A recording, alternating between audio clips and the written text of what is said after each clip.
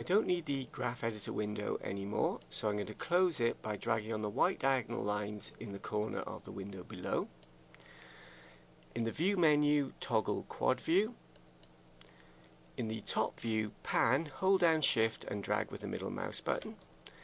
Add mesh plane. I'm going to make the plane effectively an infinite ground plane by scaling by a very large number. Press S to scale followed by 1000 and enter. Click the material button, add new material. I'm going to call the material ground. Click the diffuse color and make that green and darken it to about halfway. To make the runway, add mesh plane. Click the object properties of the plane, scale the plane to wide by 16 long. Move it in the Y direction by entering 12 in the Y location and move it up slightly by entering 0.01 in the Z location. Click the material button, add new material, call the new material runway, and click the diffuse color and darken the grey about halfway.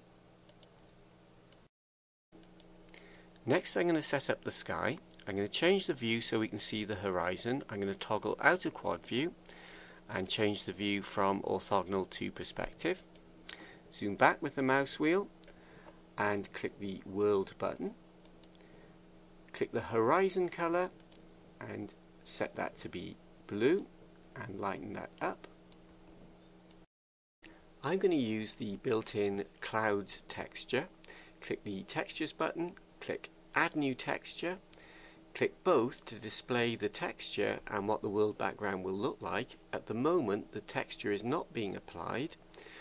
To apply the texture, scroll down to the influence panel and tick horizon. Now if we scroll up, we've got pink clouds. Click on the default texture color and change that to white. Now if we scroll up, we've got white clouds. I'm going to change the texture color to black, which gives us a darker, moodier sky. How we display the sky in the scene I will deal with later. Next I want to look at camera angles. If I press play, we see the jet take off, but it's not a very exciting camera angle. I'm holding down shift and dragging with the middle mouse button to pan the view. I'm going to pan up until we're looking down the jet. I'm going to zoom in with the mouse wheel. Now if I press play, we get a more dramatic camera angle. We've navigated to a nice view, but in the view menu, if I change to look through the camera, notice the shortcut key is numpad 0. The camera is pointing in a completely different direction. I'm pressing 0 on the numpad to go back to our view. Is there any way of moving the camera so that it has this view? The answer is yes, there is. Go to the view menu, align view, align active camera to view, and that moves the camera so it has the view. To fine-tune the framing of the shot, zoom in with the mouse wheel. Click on the camera in the outliner window to select it. Press G to grab followed by Z and Z again and move the mouse. This will move the camera in its local Z direction forwards and backwards so we can fine-tune the framing. Click when you like the framing, press play.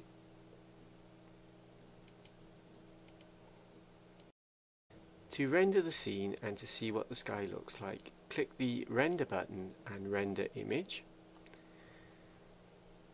The clouds texture is not very prominent. To fix that, click the world button, and by default the texture is stretched 360 degrees around the scene. Click paper sky and the texture is less stretched. Now when we render the image, the cloud texture is clearer. I want to have two scenes, one where the jet is flying away from the camera and one where the jet is flying into the camera. The easiest way to do that is to save this file with a file name something like scene1, then immediately save as and call the second file something like scene2 and modify that file.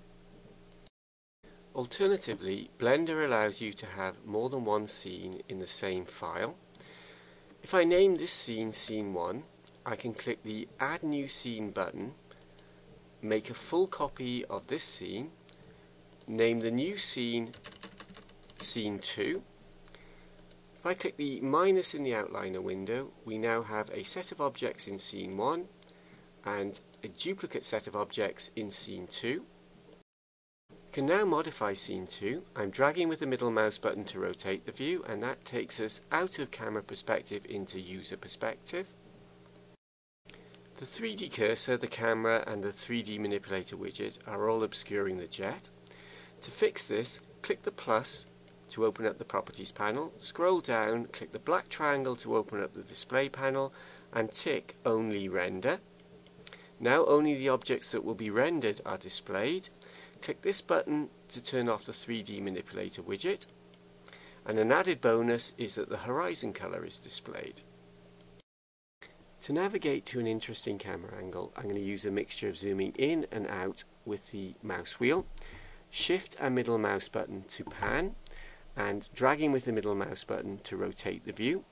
You can also navigate using the numpad keys, and there are other combinations of keyboard and mouse. You can navigate while the animation is playing.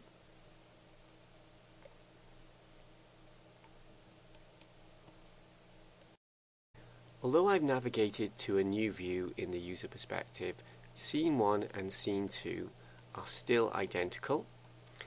If I move the camera so it's looking at this view, and to do that it's the View menu, Align View, Align Active Camera to View. Now we have moved the camera and the scenes are different. I'm going to end the tutorial there. I have other tutorials that show various animation techniques, that show how to add sound effects, how to add titles, how to render an animation. These can be accessed at my YouTube channel or at my website www.freemovies.co.uk at the Blender channel there. Thanks for watching and goodbye.